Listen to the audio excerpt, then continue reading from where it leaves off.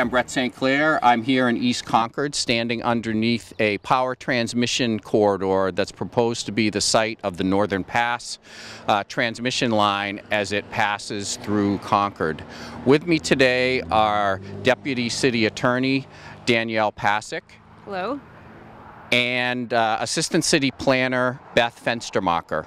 A lot of people have heard about the Northern Pass transmission line, and seems like, you know, this has been discussed for a long period of time. Can you give us an overview of where Northern Pass is proposed to go through Concord? Sure. It's proposed to come in on the Canterbury Town Line, and it's an 8-mile corridor with 100-foot plus or minus proposed poles coming through, and it'll travel through East Concord. It'll go over 393 through by the Steeplegate Mall, past the airport, and then out through Pembroke. Beth, how does the Northern Pass line differ from other structures in this transmission corridor? So they're proposing to remove one of the existing power lines that goes through right now. That's about 50 feet through the city, and that's going to be moved about 40 feet closer to homes. They're clearing approximately about 11 acres of vegetative buffer through the whole city as part of this project.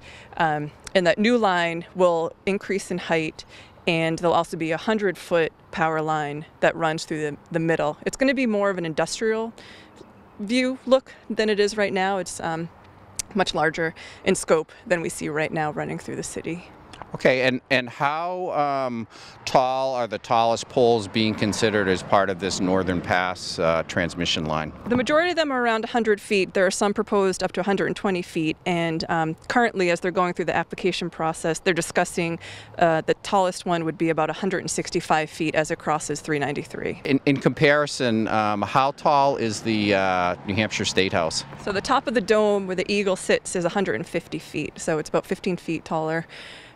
So if you think of as far as building heights, probably most of them will be around a 9 to 10 story building as far as heights go. Okay. And just to make clear for folks, the Northern Pass transmission line has not been approved by the state yet. It's in the approval process. Beth, what effect will Northern Pass have on Concord as it's proposed right now?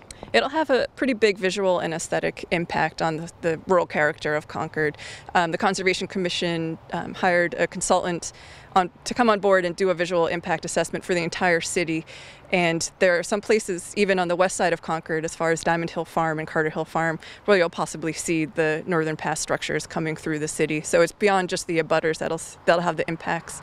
The city spends a lot of money on conservation land to preserve the rural character that we all enjoy within the capital city, and this will impact that ridgeline that we see when we're looking out over East Concord, and there'll be this industrial structures running through, interrupting that rural character.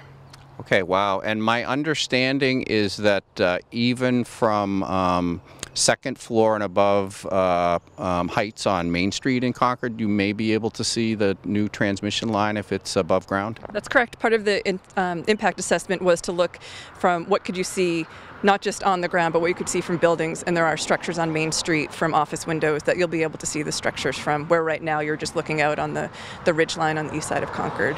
The structure that we're currently looking at right now is 50.5 feet in height. It is going to get relocated 45 feet closer to the road, and it will be 105 feet when it's reconstructed. And instead of being on a wooden H-frame, it will be a steel monopole.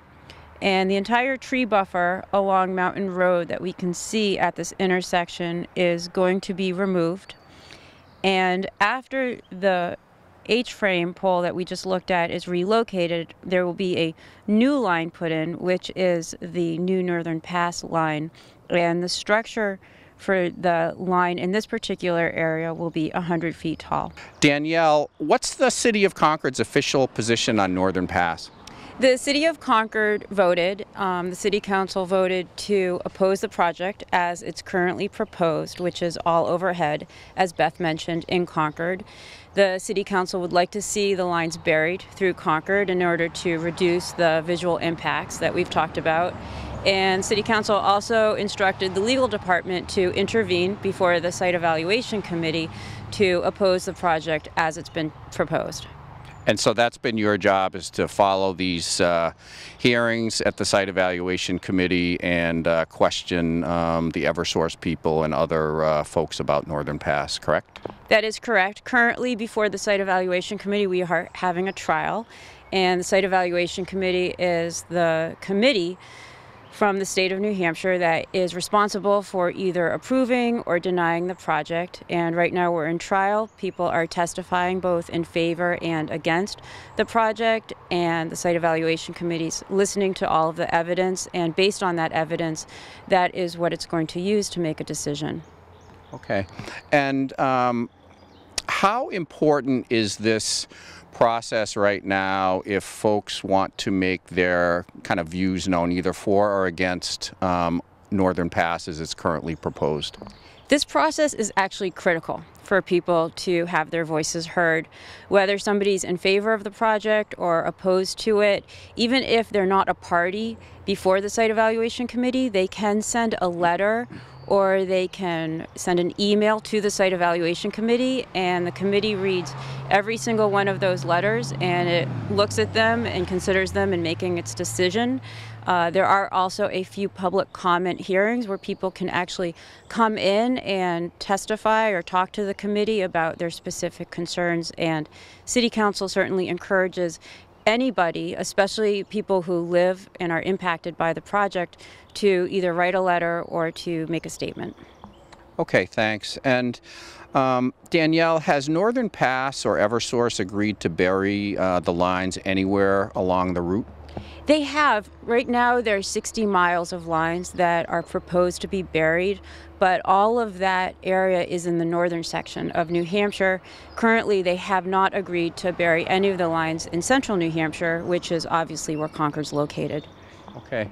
And again, the City Council's position is that because Concord is the most populated area that the Northern Pass transmission line is traveling through, that potentially it has the most impact kind of on people than anywhere else in the state. Is that sort of correct?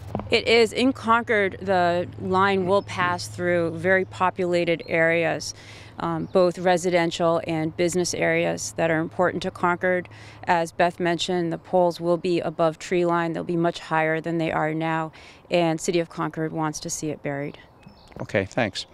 Beth, if someone isn't sure or is concerned about the potential impacts on their property, somebody who lives right next to the transmission corridor, they're not sure where the poles will be located or what trees might be cut to kind of protect the view shed from their home, what should they do? They can look on the city's website. We've set up a website that they can look at. It's concordnh.gov/Northern Pass. And there's contact information where they could reach out to Northern Pass, and Northern Pass has agreed that they will look at what the direct impacts are to abutters and to listen to considerations for relocating poles or reconsider removal of vegetative buffers. And also they can email us at northernpass@concordnh.gov if they have any other questions for the City of Concord. Super. Well, thanks. And again, as Danielle and Beth have said, this is a really important time for people who might be concerned, either for the project, against the proposed project, but this is a time that's really important to make your views known. So take a look at the webpage on the city's website to get the information about where to send an email or a letter, or what opportunity you might have to actually make your views known in person to the Site Evaluation Committee.